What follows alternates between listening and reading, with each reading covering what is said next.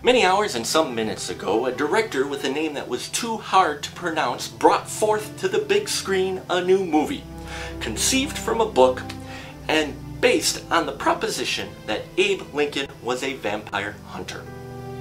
Until now, we have been subjected to a vampire-werewolf war with no blood.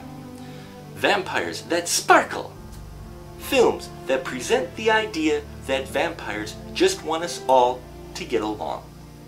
We are now met with a movie that does away with this idea.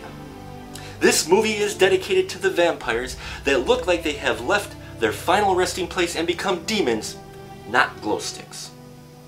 Since this is how it was in the book, it is fitting and proper the movie does so. In a larger sense, this film is not dedicated to historical accuracy, suspension of disbelief, or romantic interludes. This movie is dedicated to the idea of having fun. The production design, it is observed, had the feel of a modern Hammer horror film. The men and women who acted in this film brought performances far above what was expected of a film like this.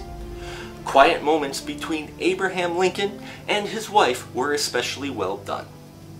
This movie has very little slow spots of note, and many of the fighting scenes I will not soon forget. The script does advance at a breakneck speed, which is one spot I wish it had not have done.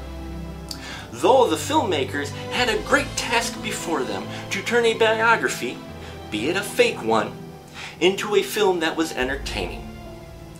I believe they've succeeded in their undertaking.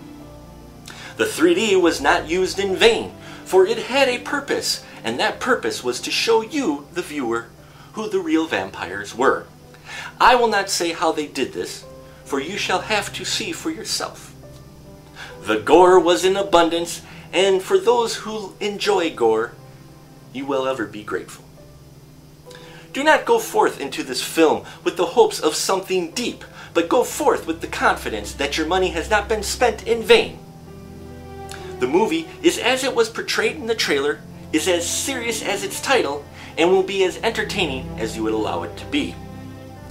The rating of the film by the movie man for the viewers shall be 4 stubs.